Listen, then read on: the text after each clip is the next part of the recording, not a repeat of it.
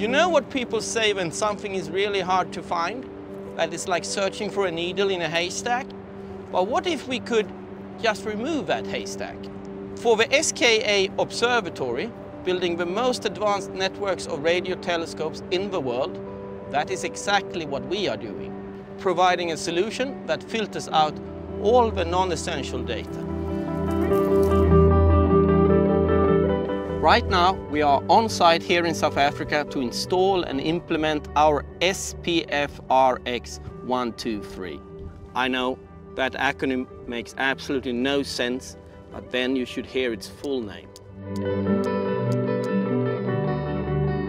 But luckily, it is not what our digitizer is called that is relevant, but what it does. The SPFRX123 is an advanced subsystem transforming analog radio signals from space into clean digital signals, removing interference and reducing external and internal noise, even intense noise like this vuvuzela.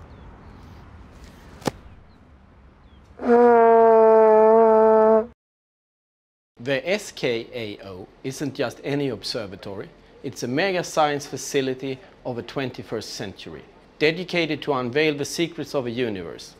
With vast distances, potential interferences, and immense data volumes at play, achieving this requires highly advanced signal processing. And that's exactly what our digitizer is all about. Qamcom is delivering the digitizers for the SKA-Mid dishes and has the responsibility over the complete subsystem, which plays a critical role for SKA-Mid telescope to achieve its challenging scientific goals. We've been working very closely with Qamcom as they industrialize the reference design, taking what works on paper and making it work at scale in reality.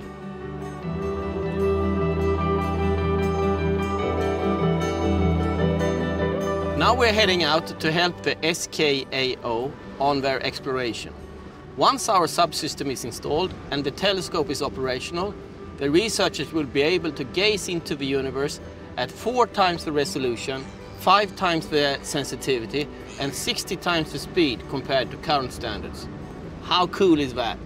If you want to know more about the SKAO or how Qamcom works with big science and space projects, please contact me or read more about it at Qamcom.com.